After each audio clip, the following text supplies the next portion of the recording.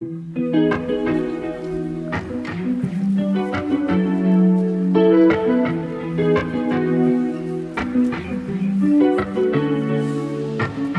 almost fall, which means it's time to switch out your home decor.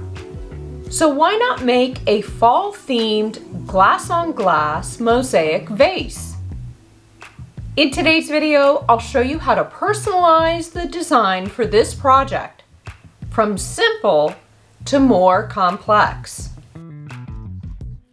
I'll also share the special grout I used to finish off this piece. Let's get to it. Welcome back, and if you're new here, my name is Julie, and on this channel we talk about tips, tricks, tools, adhesives, materials, and specific mosaic projects, all to shorten your learning curve when it comes to creating mosaic art. So if that sounds like something you'd be interested in, please consider subscribing. As I mentioned in the intro, today's project is a glass-on-glass mosaic, or GOG. So whenever you're online or you hear GOG associated with mosaics, it means glass-on-glass. So glass-on-glass mosaic includes projects where obviously the substrate is glass, but the tesserae could be items such as stained glass, glass beads, glass tile, millefiori, smalty, or, as in today's project, vitreous glass tile. In particular, the 3/4 inch size. So you could use any of these glass tesserae individually in your project, or you could combine them to create a mixed media glass-on-glass mosaic. Today's mosaic is a quick project and took just over a few hours to complete, from tiling to grouting, not including the drying time. Now, this mosaic vase actually started in a previous video here on the channel, and in that video I talked about tesserae spacing and the various ways that you can measure your tesserae in order to keep consistent spacing as you're tiling. I'll include a link to the video down below in the description so you can check it out after you're done watching this one.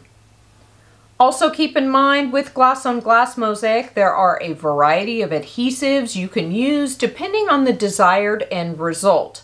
So in other words, if you have transparent glass, you probably wouldn't want to use a dark gray cement-based adhesive behind it. You'd want to use something that highlighted or brightened the glass you're using. Personally, with most of my glass-on-glass mosaics, I like to use a clear adhesive so that if someone should see the mosaic from behind, it would look similar to how it looks from the front. Just personal preference. But again, if you're working with transparent glass, that actually may not be the look you're going for. Let me know down in the comments if you'd like me to do a video about adhesives for transparent glass. So in today's video, I'll show you how to tile a glass vase, whether you want to keep it simple or add a little design. And not only will I show you how to grout the vase, but we'll also talk about the particular kind of grout you need to use when working with glass-on-glass. We've got a lot to cover, so let's get started. Let's talk about the substrate and tesserae for this project. The substrate is a nice, heavyweight, square glass vase. It's the perfect size to anchor a coffee table grouping or for your fall or Thanksgiving tablescape. I'll include a list of some substrate options for you down below in the description. As I mentioned earlier, the tesserae are vitreous glass tile in the 3/4 inch size. I gathered up some various fall-inspired shades of red, yellow, and orange, and I also added in a caramel color. Vitreous glass tile are easy to cut and work with, and you'll see what I mean as we get into the project. I didn't tile all 4 sides of the vase the same. You'll see how flexible the vitreous tile are when it comes to leaving them uncut or cutting them down. Both ways make a great design statement.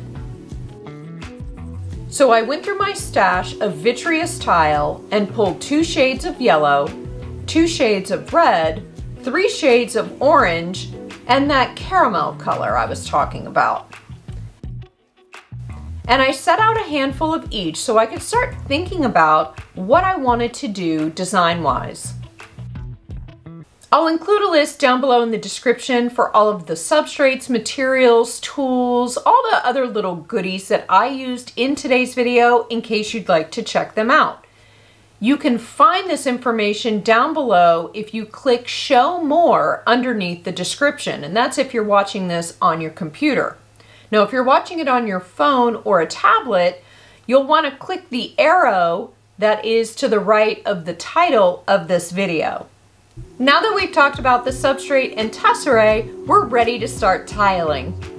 Now, the only prep work you need to do with a glass substrate is to make sure the tiling surface is clean. The adhesive for this project is Lexol. It's a clear silicone, so it's a little stinky, it's messy if you get it on your hands, it dries clear, and it's also waterproof. But once dry, it's a great adhesive for glass on glass. As I mentioned earlier, this project started in another video where I shared the different ways you can achieve consistent tile spacing in your mosaic work. So I got started by laying out tiles on the vase substrate to get an idea of how many I could fit on each side. This also gave me an idea of how big the grout line would be. When creating a grid design like what I did on 3 sides of this vase, it's good to measure and establish a pattern. So if you aren't comfortable just yet with eyeing your tile spacing, you can always use something like a wood craft stick to make sure your grout line remains pretty consistent. Now, over time, as you continue to make mosaics, you won't need a guide. But if you're just getting started, using something simple like a wood craft stick or coins are super helpful. And because not all of these tiles are perfectly 3/4 inch square, there will be areas where the grout line isn't exactly the same width, but overall, in general, it'll look like it. Once I decided on the tile placement or the grid of the tesserae, I taped down a piece of wax paper to my work table. The reason for the wax paper is that I like to squeeze out Lexol onto it and butter the back of each piece of tesserae with the adhesive. This not only keeps the tip of my Lexol tube clear and clean, but also keeps air out of it so it won't dry up so fast. So I work with a small amount of the adhesive at a time, which also keeps the Lexol pretty smooth and really nice and easy to work with. So I got to work tiling, alternating between all of the colors, making sure no 2 tiles of the same exact color were next to each other. And I used a wood craft stick to butter or apply the Lexol adhesive to the back of each tesserae. Now, if you're using transparent or translucent stained glass, for example, in a project like this, you'll want to make sure you apply adhesive to the entire back of each tesserae. Otherwise, you'll risk having grout bleed, and you don't want that. As you can imagine, once you've established how many tiles you can fit on your substrate while maintaining a grout width you're happy with, the tiling goes pretty quickly. So once I was done with the first side, I let it sit for an hour before I turned the vase to start tiling the second side. And then I started the tiling process all over again by squeezing out the Lexol onto the wax paper and continuing with the same grid pattern as I did on the first side. As you're tiling, if you don't want to use a wood craft stick to keep your grout line consistent, you can always use a ruler to measure things as you tile. And then after I let the second side sit and dry for at least an hour, I turned it over to start tiling on the third side. It's important to note that these sides are not totally dry. so I still need to be careful as I'm turning the vase over.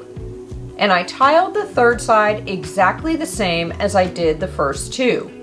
And you'll also want to go back and check the tiled sides to make sure nothing slid or got bumped. Now for the fourth side of the vase, I wanted to do something a little different with the tiling. So to get started, I cut out a piece of graph paper to the internal size of the fourth panel of the vase. And then I drew a loose design of what I wanted to tile. Now this is just a guide. I'm not going to keep strict to it. The reason I don't want to mark directly on the glass substrate with a permanent marker is because I don't want it to be seen from behind should someone be able to look down into the vase. This is especially important if you plan on using transparent or translucent glass. And then I taped the graph paper to the inside of the substrate. Next, I got to work cutting down the vitreous tile into quarters using my wheeled glass nippers. This is easy cutting work that goes pretty quickly. And then I got to work tiling my design. I started at the bottom of the vase by selecting a piece of tesserae, marking it, and cutting.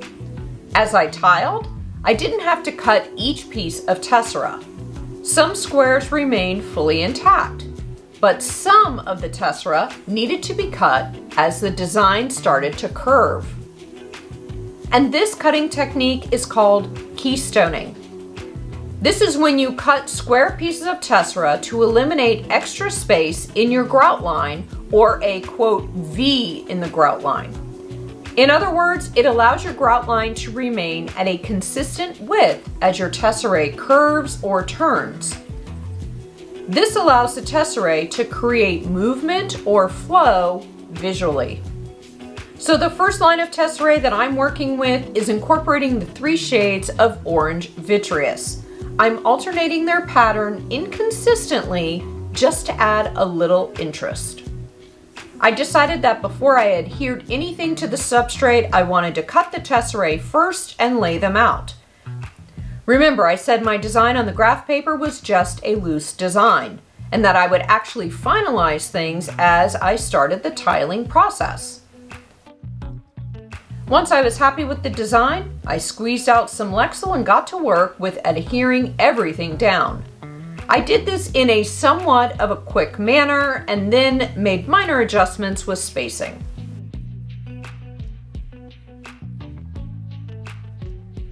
Next, I got to work tiling the other outside row of the design using the 2 shades of red vitreous. Again, some of the tesserae were cut and some were keystoned as the pieces moved along the curve of the design. And just like with the orange tesserae, I tiled the red in an inconsistent pattern just to add a little interest. And then I cleaned off any Lexil that had oozed out onto the glass substrate. So here's a tip. If you let the Lexil sit on your substrate for a few minutes, it's much easier to wipe away using a pointed toothpick. So now I can start tiling inside my design, and I got to work with the caramel color vitreous. I followed the line of red vitreous and cut tiles as necessary. I made sure to keep my grout line consistent as I placed each piece of tesserae all the way up to the top of the vase.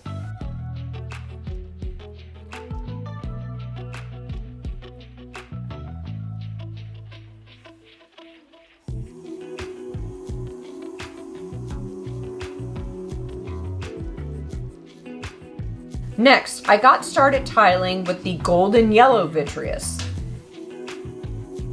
It hugged the line of vitreous of mixed oranges, and I cut or keystoned the tesserae as needed all the way up to the top of the vase.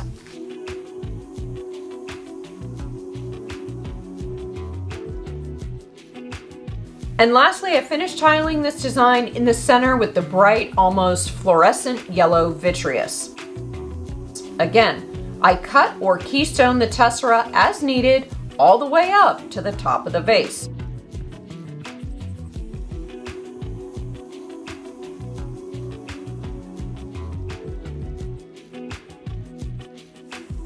So every time I say all the way up to the top of the vase, you got to take a drink of whatever it is you're drinking. We're going to have a drinking game during this mosaic tutorial. Yeah! Now by this point, your fingers are probably very sticky. Maybe not, but if they are, I like to put a little olive oil, that's right, olive oil, on a paper towel and wipe off my hands, including my fingernails, as well as the handles of whatever tools I'm using. So in the case of today's project, that's my tweezers and wheeled glass nippers. I don't want any of the sticky silicone still on them or me. I even make sure to clean under my fingernails. And then I follow it up by washing my hands with regular soap and water, and it usually takes a couple washings in order to get all of the olive oil off. I wanted to add an outline to the design, but I couldn't decide if I wanted to go with coppery brown metallic color tiles or go with plain brown vitreous tile. Ultimately, I decided to go with the coppery brown metallic vitreous. All of the vitreous are solid colors, and I think the flecks of metallic copper will add a little extra something to the design. So I cut them down into thirds and loosely started placing them along the border of my design. I did need to keystone some pieces, and I used a glass grinder on a few of the tesserae, and you could also use a sanding stone. And I'll include a link to that video down below in the description so you can check it out. I arranged the tesserae on the substrate, and once I was happy with how they looked, I squeezed out more Lexil and got to work adhering them to the substrate.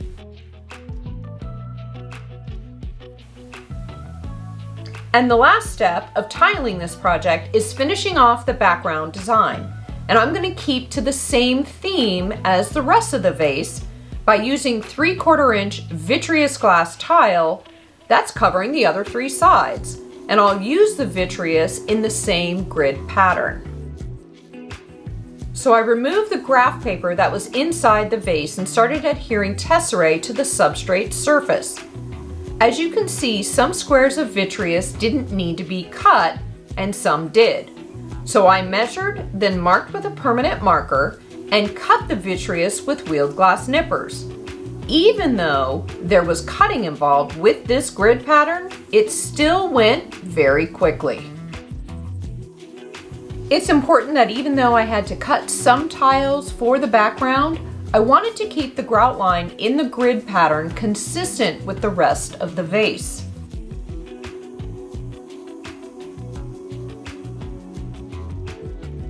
Once I was done tiling, I let the vase sit for at least 24 hours before I grouted. Those of you who have watched a number of videos here on my channel know that I like to keep some of these bigger scrap pieces for future mini mosaic projects. So before I clean off the glass shards on my work table, I like to go through the stack of cutoffs and put them with the others.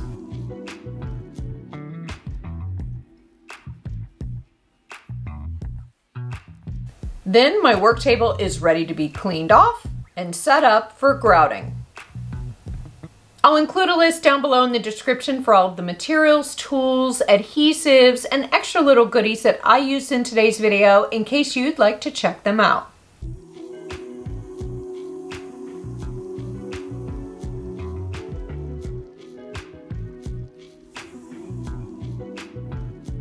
The vase has been sitting here drying for at least 5 days, so the adhesive is fully dry and nothing's moving around. I love grouting glass on glass projects because the substrate allows for easy cleanup. However, glass substrates can also be a little tricky, and I'll explain more about that in a minute. Now, as I mentioned in the intro, I'm going to use a special grout for this mosaic, and that grout is thin set mortar. So if you're outside the United States, then you'll want to look for a cement-based adhesive. So the reason I'm using thinset as the grout instead of using traditional grout is because I need to have an adhesive in the grout when the substrate is glass.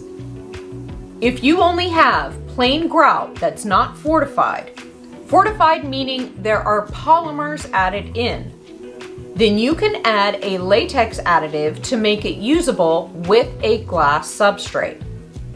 I've done a number of videos here on the channel all about how to mix up and use grout and thinset, whether you want to mix them up, you want to color them, tint them, are they fortified or not, the list goes on and on. I will include a link to the playlist down below in the description so you can check it out. So if you were going to grout a mosaic that's on a glass substrate using plain, non-fortified grout, then you'd risk the grout cracking and not sticking to the substrate. This is why you need an adhesive in your, quote, grout. The thinset will stick to the glass substrate. So I mixed up my gray thinset and I'm ready to get started with grouting. I should note that this vase doesn't require any prep work, so I can just get started.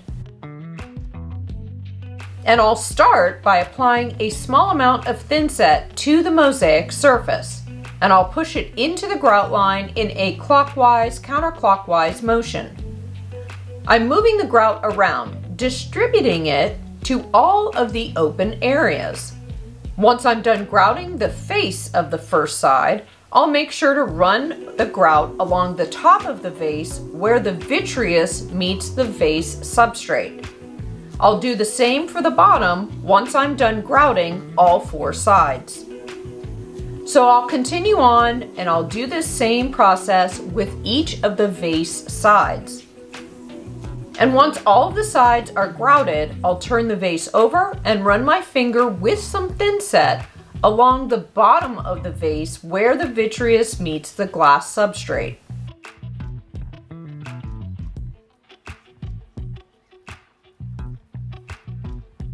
And now I'll let it sit here and dry for 10 minutes or so, and then I'll come back and clean it up. Okay, the vase has been sitting here for a few minutes and now it's time to remove the excess grout. I'm using paper towels to clean up the mosaic, and I'll do it in the same exact way as I did putting on the grout, which is in a clockwise, counterclockwise motion. I'm not pushing too hard, I'm just wiping away the excess grout. And I'm definitely not pushing hard over the grout line areas. And once I'm done with one side, I'll move on to the next, doing the same exact process, and so on. Clockwise, counterclockwise. I'm not pushing too hard in the grout line. I'm just wiping off the excess grout that's on the surface of the vitreous glass tile. And once I'm done, I'll gently turn the vase over and run a paper towel along the bottom edge, also making sure there's no thinset stuck to the vase where I'm keeping it as clear glass. And I'll do the same thing to the inside of the vase. I'll take one last look at the vase to make sure I didn't miss cleaning off any spots. And there you have it, a gorgeous vase covered in simple materials that's ready for your fall-inspired coffee table. Whether you want to display the simple grid pattern or turn it to highlight your more intricate design. I'll include a list down below in the description for all of the substrate, materials, tools, adhesives, and extra goodies that I used in today's video in case you'd like to make a fall-themed vase of your own. Question of the day, let me know down in the comments if you make mosaic art for a specific holiday. So I'm looking for what holiday and what did you make? I would love to hear.